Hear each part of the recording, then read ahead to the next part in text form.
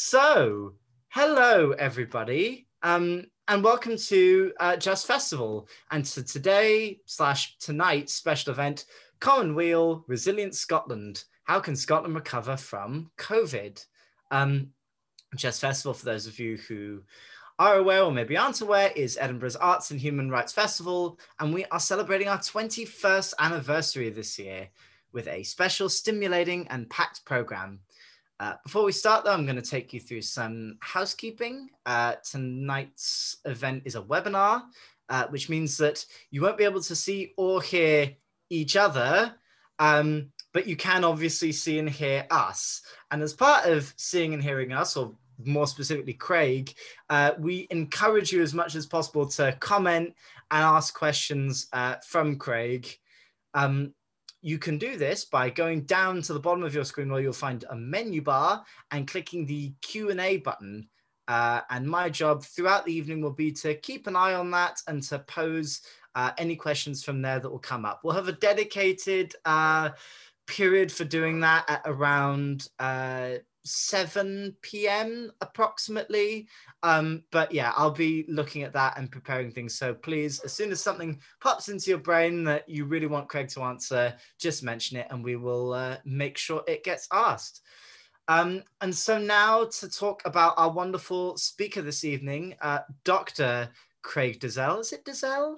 DL. The middle 5 letters are silent. Wow, not confusing at all. So, sorry, Dr. Craig Dalzell, Head of Policy and Research at Weal, a people-powered think and do tank in Scotland, developing policy on and campaigning for social and economic equality, for well-being and the environment, for quality of life, for peace and justice. So never a dull day. And today, Craig is going to be talking about Resilient Scotland, a plan for Scotland to recover and rebuild society after the pandemic based on good jobs, economic equality, environmental sustainability, and social cohesion, fueled by a green reindustrialisation. And so, without any further ado, Craig, I'm going to pass over to you. Take it away. Hello, everyone. Thank you for having me at this festival. It's always good to find new and interesting venues to speak at, even if they're all coming from my living room at the moment, which has certainly been one of the big changes of the last year or so.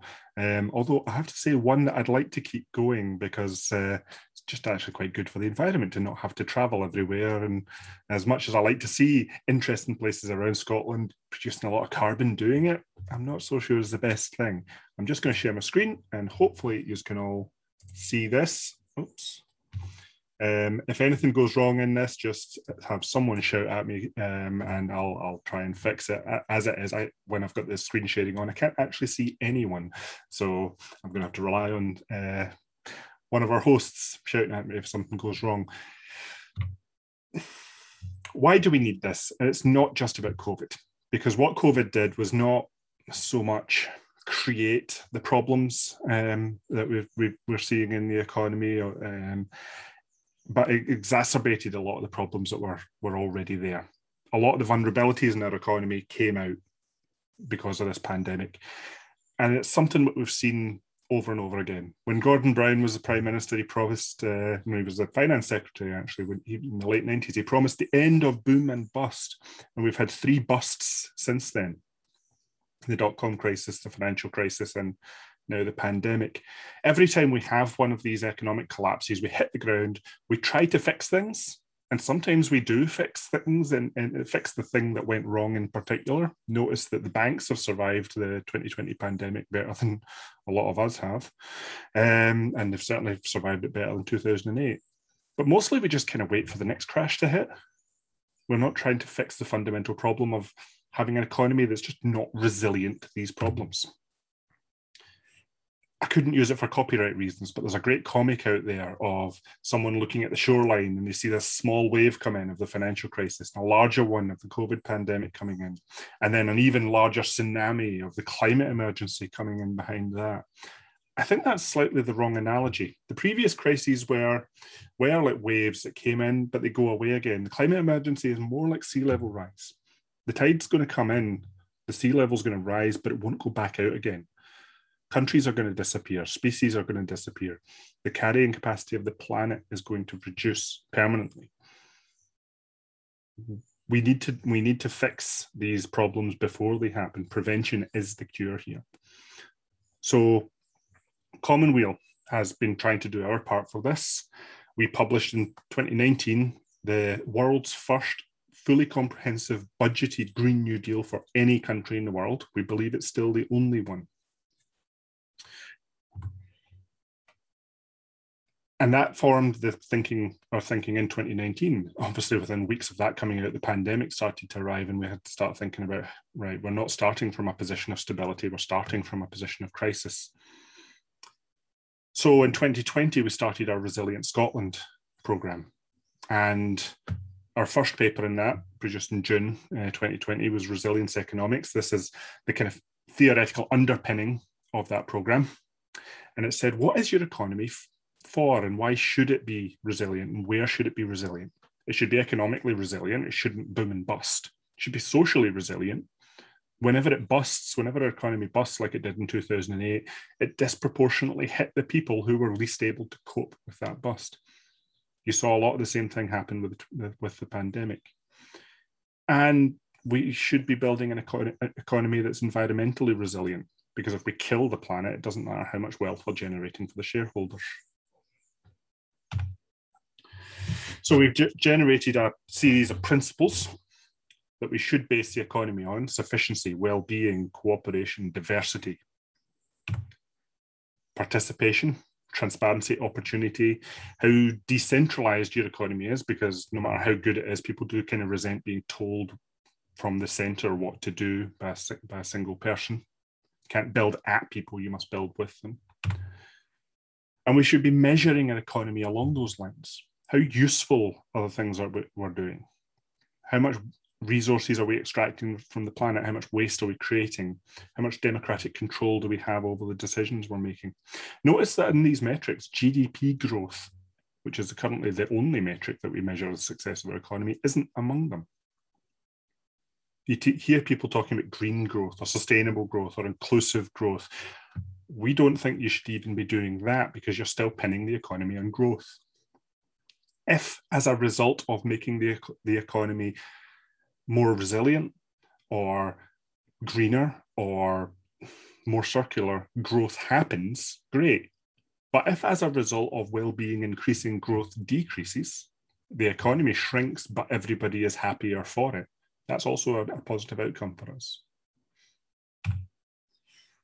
So what does the Resilient Scotland plan look like? It's actually 3 parts, and one of them slightly outdated, because when we wrote it, we were looking at trying to come out of the pandemic before the elections in May. We're now past the elections in May, but we've still got this pandemic around us. So that timeline has shifted slightly, but we believe a lot of the lessons are still valid.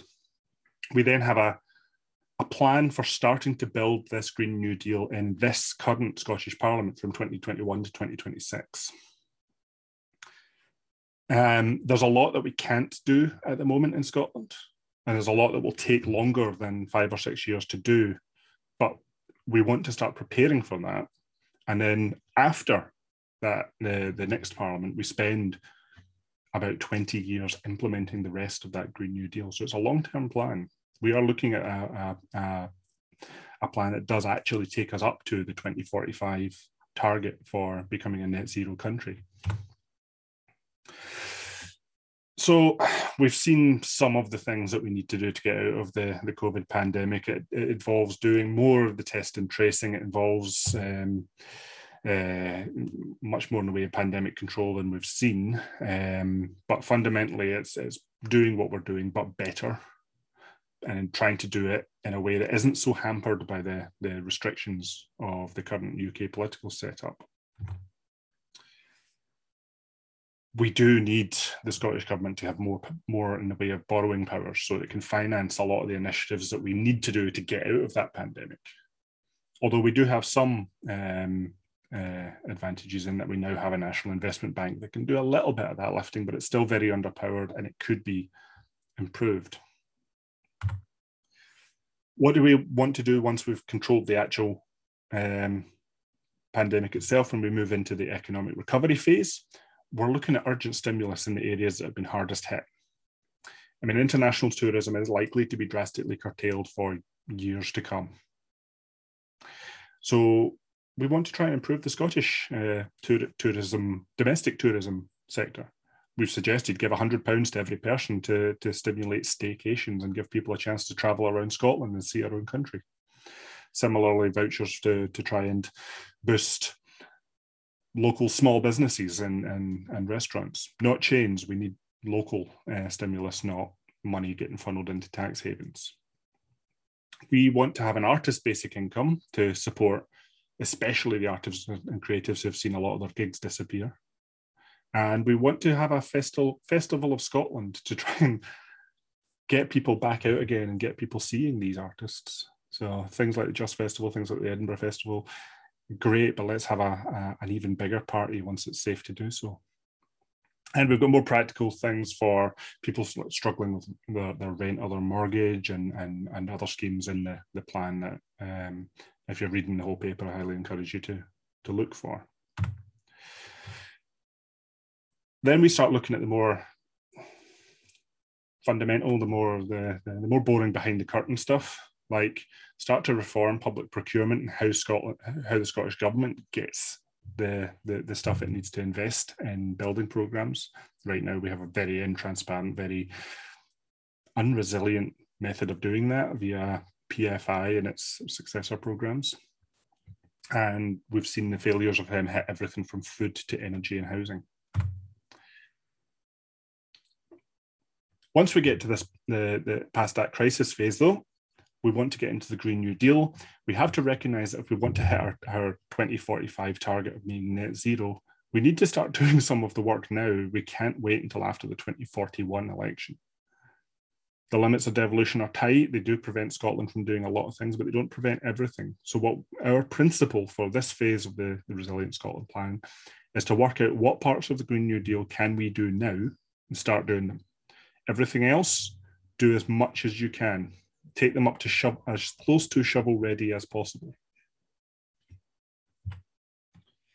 Build on those previous principles, especially around procurement. What we can't be doing is importing our wind turbines from halfway around the world. What we can't be doing is allowing our entire energy sector to be foreign owned. There was news today about the launch of a new Green New Deal training agency. We've actually argued for exactly that. We want to have a publicly owned national infrastructure company to provide that kind of training for the people who are going to be building these new renewables and doing things like building Green New Deal homes and insulating and retrofitting existing homes. The difference is this new academy is owned by Scottish Power, which is a private company. Sort of. Some of its shareholders involve publicly owned companies. So actually this new training academy will be partially owned by the public. It'll just be the Norwegian public and the Spanish public, not the Scottish public. So not exactly what we're aiming for.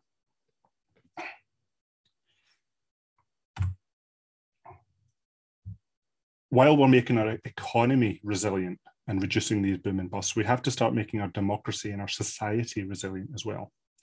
We need to decentralise. Scotland has the least local layer of democracy of any country in Europe. What we call our local authorities, most countries in Europe we call their regional authorities. We don't have the kind of municipal level democracy that is normal everywhere else in Europe. So we need that kind of layer of democracy. We have a blueprint for that we've called development councils.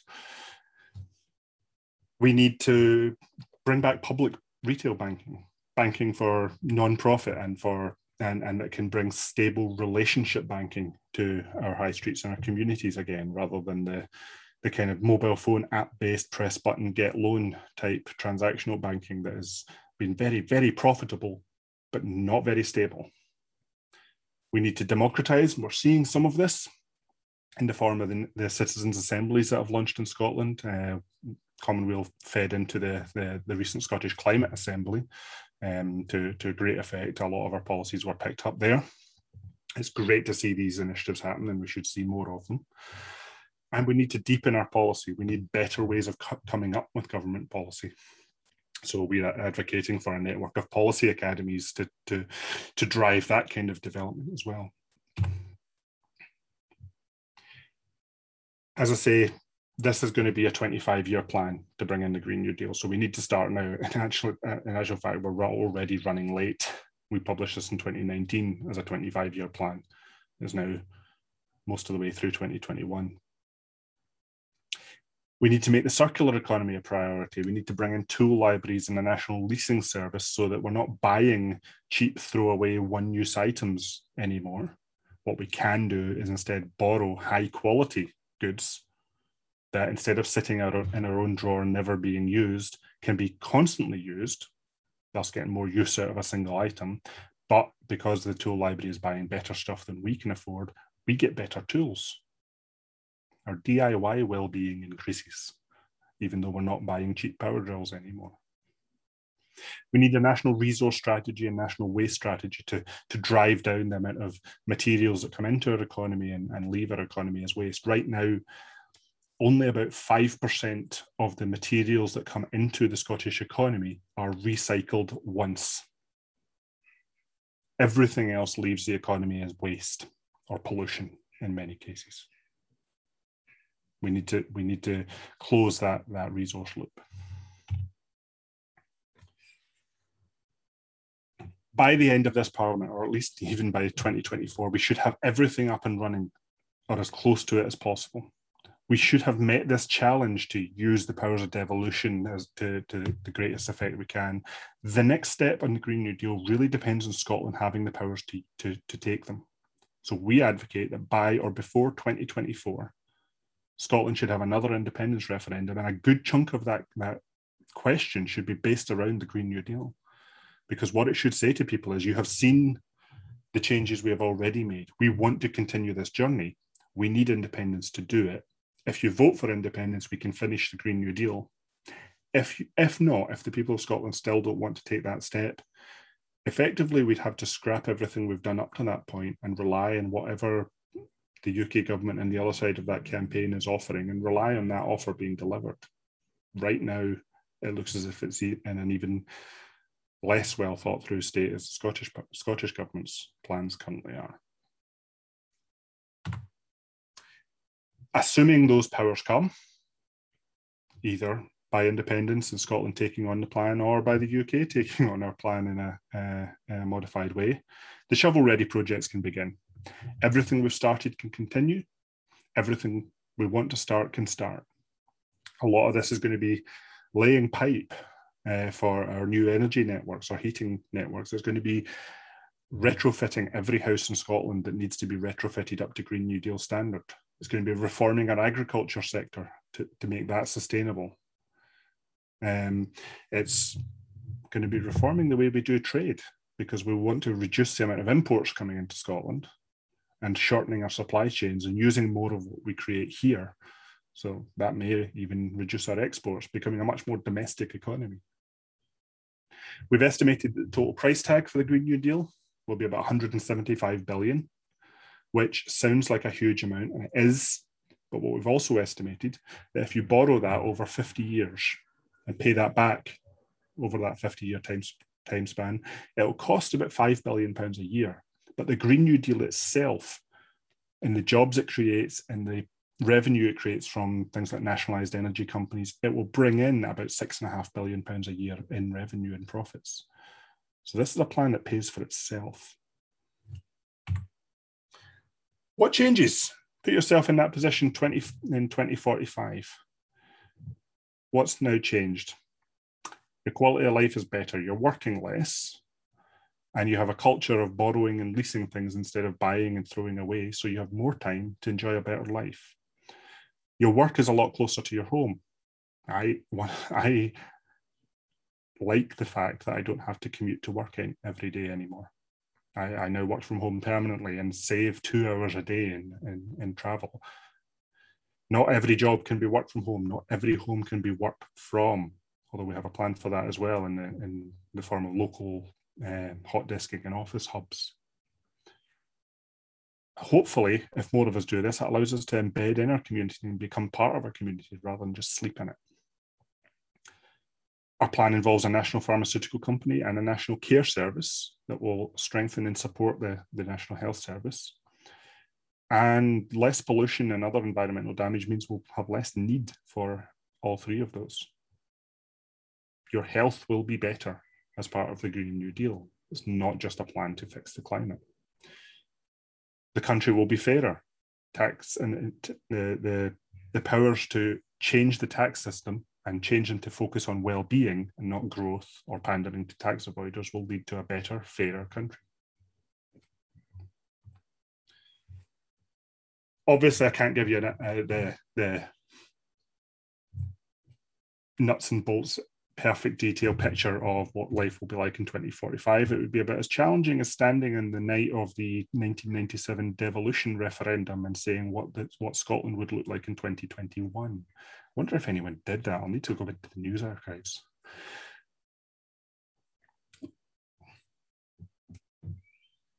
And just finally, again, to stress that this plan isn't just about the Green New Deal. It's not just about fixing the climate. It's not just about decarbonising. This is about one aspect of using that Green New Deal to create a Scotland that doesn't just fall over at the next crisis, as we have done in so many before.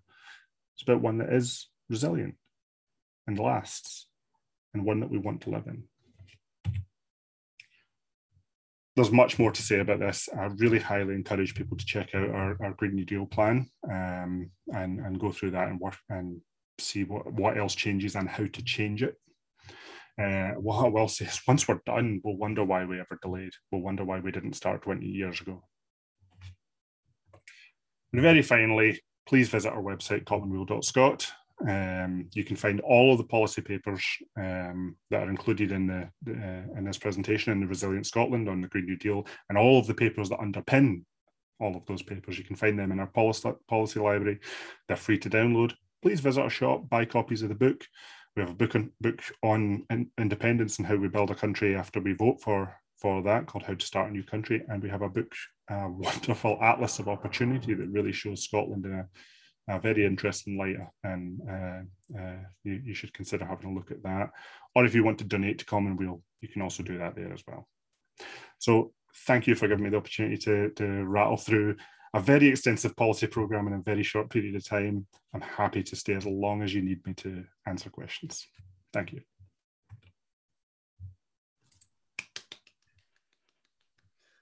Thank you so much, Craig. I think I speak for everyone when I say just how fascinating everything that you've been talking about and everything in the presentation is. Lovely attendees, please keep your questions coming in. We're now going to start posing them to Craig. So I'll start with some of the ones that I am seeing in this lovely little Q&A box, and we'll just go from there for the next 20 odd minutes.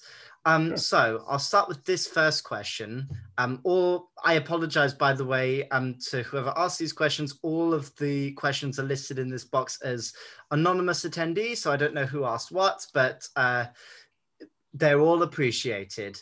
But I'll start with this first one, which says, what do you think the new coalition between SNP and the Greens will do effectively?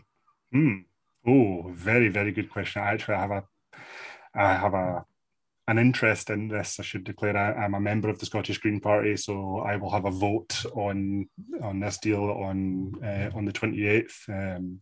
Under the rules of the Green Party, this deal has to be approved by members before it goes ahead. Don't think I'll share which way I'm voting quite yet. Give us a taste. It is a tricky one. It's one that is still in active discussion within the party. Coalitions or even cooperation agreements, because I'm not calling this one a coalition. It falls somewhat short of a coalition. There's always that risk that the smaller party ends up taking the blame for everything goes wrong, and the larger party takes the credit for everything that goes right. Which is exactly what happened to the Lib Dems in the 2010 to 2015 coalition. I hope that won't happen. I hope it will be a much more consensual, collaborative relationship. What it does seem to have done so far in the documents that have been released and the shared policy agreement is push the SNP to go a bit faster on things that it was already kind of in favour on, but didn't feel it had the push to go for quite yet. So we could see more of that. I'd like to see that go even further. You'll notice that the plan I presented it there probably goes far further than even the Greens are suggesting. So yeah, I think it can do some of that quite well. I'm not sure what will happen if the coalition is put under strain. What happens if, for example, there is something in that excluded area of policy like aerospace subsidies and things? What happens if the SNP want to push that, the Greens opt out, and the Conservatives vote for it alongside the SNP? Where does that leave the cooperation? Could be interesting times. And a follow-up to that, Helen has said, "Stop the new oil rig?" ? I don't know if that's not sure which oil rig that's specifically referring to, but you might know more about that. I think that refers to the new Cambo oil field off Shetland.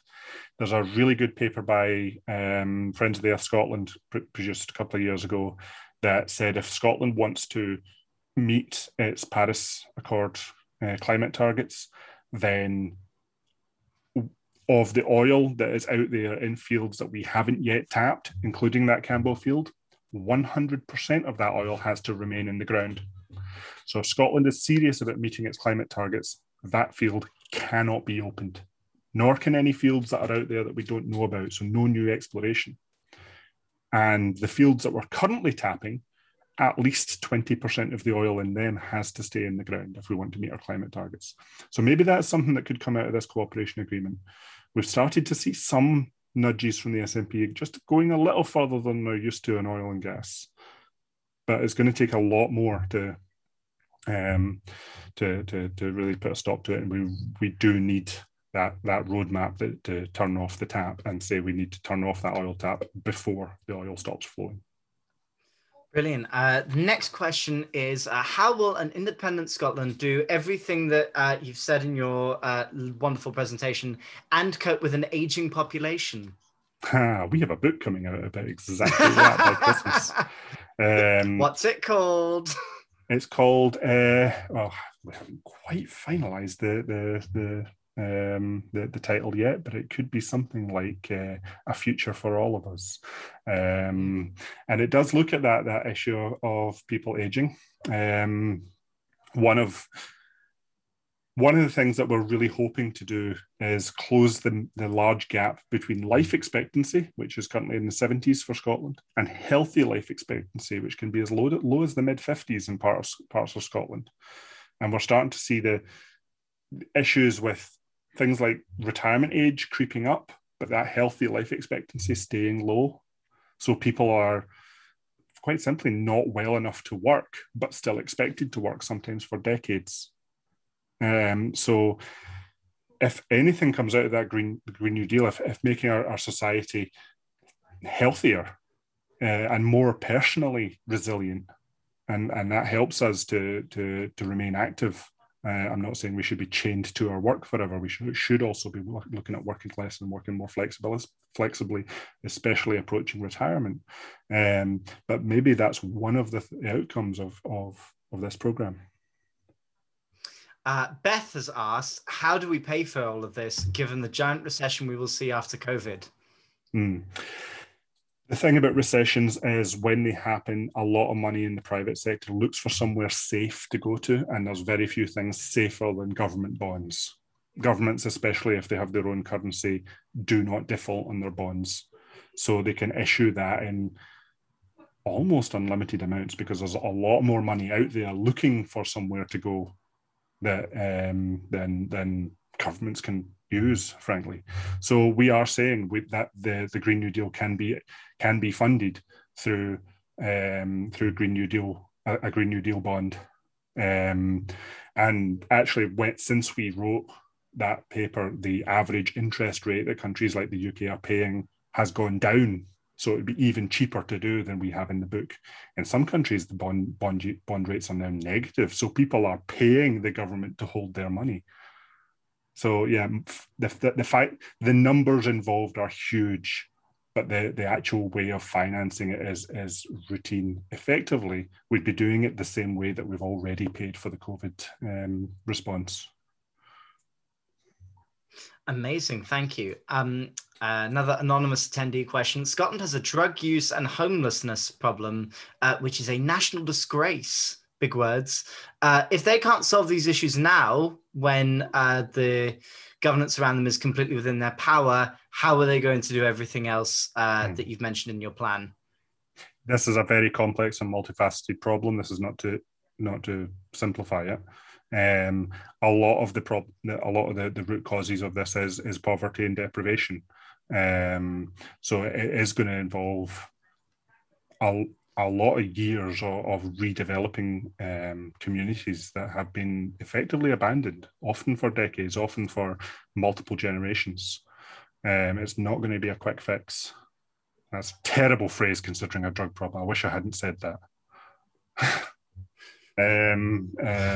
It's difficult to use other phrasing. It's not going completely unrelated, but the homonym is unfortunate. It's not going to be a rapid solution. It's not going to be taken care of quickly. No, it's not going to be taken care of quickly. But that process of making society more equal and more resilient and generally more inclusive is one that should and must benefit the people who have been blighted by the drug epidemic and by homelessness. Another anonymous attendee question here. What is the policy of Common Weal re the very expensive, wasteful and dangerous nuclear energy and nuclear weapons? Nuclear weapons, if the very first thing that an independent Scotland does is sign the Treaty on the Prohibition of Nuclear Weapons, I will be a very, very happy man. We've worked very closely with groups like Scottish CND to show how these weapons can be removed from Scotland very quickly and permanently. On nuclear energy, I know people do look at that as a low carbon energy source, and I'm not entirely against nuclear energy per se. My background's in physics. So I kind of know people who work in the industry. I almost went in there myself before I got into politics. I'm a very different person now. However, we don't have time to build nuclear energy plants and finish the Green New Deal. So investing in those at the risk of taking that money away from renewable energy would be detrimental. Thank you. And the other thing worth saying for anybody who is not gone and checked out the Peace Cranes exhibit that we have at St. John's Church, please go and do that, because it's a harrowing and simultaneously very beautiful reflection on nuclear weapons and what they are unfortunately capable of. So please, if you haven't, go and do that. I think this is a response from the person that asked the question. They said, but we produce the arms for the UK. Yes, but they are part of the UK's nuclear programme, and they are based primarily in three bases, two of which are in Scotland. The point about the Treaty of the Prohibition of Nuclear Weapons is that it will offer a legally binding roadmap for the removal of those of weapons from states hosting them. It would be an ideal opportunity for the UK to simultaneously disarm itself, given the technical issues involved in rebasing them. If it chooses to do that, great. And again, under the Treaty of Prohibition of Nuclear Weapons, Scotland would be compelled to encourage the UK to sign TPNW and to denuclearise. But if they choose not to, then the consequences for them are as they will be. Okay, thank you. We're going to move on. How will Scotland, as a new independent state, make it stand on the international stage regarding the situation in Afghanistan now and in the 5 to 10 years to come? I mean, I presume by that lovely person who asked the question, you mean the 5-10 years following independence. So that's how I'm going to pose the question. Yeah, I mean, Scotland would be a medium-sized country within a Northern European geopolitical bloc. What can we do in the international stage as that? Well, stop invading other countries is one one thing. Perhaps reduce the UK's ability to invade other countries. More seriously, I would love to see Scotland hold itself up as a place to negotiate peace. Norway has done quite a bit of this, and providing those sort of peace envoy diplomatic roles to help people solve conflicts in a non-violent way, and provide the resources and support to do that. I would love to see Scotland's shipbuilding produce things like hospital ships, not so useful for landlocked Afghanistan perhaps, but for other places in the country where there are crises, where Scotland can then deploy or work in a coalition to help deploy medical aid and reconstruction aid. You know, there are things that we could be part of, and bodies already in existence that Scotland could throw its weight behind to be that force for peace in the world. Thank you. We have a question here. The question is, how do you avoid the worst side of nationalist style politics? And I'm going to sort of expand this out a little bit. This was a question I wrote down, which is to say that a lot of what you're talking about with the Green New Deal feels like it's very sort of, there is a foundation of Scotland getting a referendum and becoming independent. But I'm curious, because obviously, you know, you're a very smart person, you would have thought this through. If independence wasn't voted for, or if a referendum was not granted, would it mean that Scotland just about continued the trajectory it's on now, or would that in effect be detrimental? And is there any sort of unionist argument that could be made that would potentially be able to acknowledge and take in the benefits of the new Green Deal as you've been talking about? Or is all of this very, very, very much sort of undeniably ironclad linked to Scotland having the powers to be able to go and take control over a lot of these issues? A UK-driven Green New Deal that both understood and worked for Scotland would by necessity be a very decentralised plan, a national strategy delivered locally, just with, in fact, very similar to the one we're advocating, which is also national strategy delivered locally. It would just have a different definition of national and local. To do that, it would involve delivering a lot of the powers we say we need to create that Green New Deal. Perhaps just in a slightly different way from independence. The issue is there seems to be absolutely no political will to create that kind of Green New Deal, or a Green New Deal at all. If it does happen, it's going to be a very centralised command and control one. So that's my dilemma there. On the more nationalist politics side of things, I think Scotland has actually done something very significant in terms of its democracy to sort of tamp down on that nationalism, and that was through the electoral franchise bill. Scotland has fundamentally broken the link between citizenship and democracy. You do not have to be a citizen to vote in Scotland. Anyone who is permanently resident in Scotland can now have a say in our democracy. And I think that could be a very, very powerful thing of linking the democracy of Scotland to the people who live in Scotland, not the people who were born here. Scotland has spent a lot of time trying to detoxify the nationalist word, the N word, because it's still very powerful in Europe. A very powerful aversion to nationalism in Europe. We came up with that term through the early 90s, civic nationalism. Working for the nation of Scotland, not the nationals called Scots. And that did help, but it's still something in Europe that is viewed with suspicion to a certain degree. Moving to that kind of post-nationalist vision of Scotland, through things like the democratic enfranchisement of everybody in the country, I think that's quite an encouraging thing. I'm not entirely sure if everyone who voted for the electoral franchise bill quite saw it that way, but I think it could be.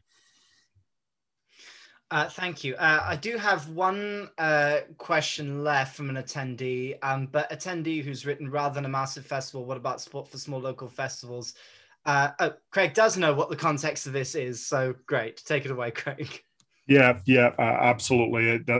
Let's not just fill up Edinburgh once again with something. When I say festival, it really should be festivals across everywhere. It should be promoting the local cultural scene in your place and encouraging you to go to other places to see their cultural scene as well. I had been booked to give a talk at the Doon the Rabbit Hole festival a couple of weeks ago. I know, politics at a music gig. It's weird, but they always have a Dooniversity, a wee tent where people give interesting talks about interesting things, and I'd been booked for that. Unfortunately, because of COVID restrictions, they had to cancel that festival, but very much looking forward to going back in a future year. I think that could be quite fun. Yeah, I mean, opening acts, that feels definitely like a circuit that you can get involved in. I love to tell people I have had a gig at the Edinburgh Fringe 3 times. Right on the very, very edge of the Fringe, in a small shop about 10 minutes drive away from the centre of Edinburgh, but it was an official Fringe gig, so it counts. It was a fringe gig. We're coming up to 1:15. I have one last question that I want to throw out there to you, which is that obviously, and you wrote this into your talk, we live in a very neoliberal society at the moment. There's a lot of power that's concentrated in a lot of very wealthy individuals who get away with a lot of very naughty practices. And, you know, we're living in a world now where companies have resources larger than some nations.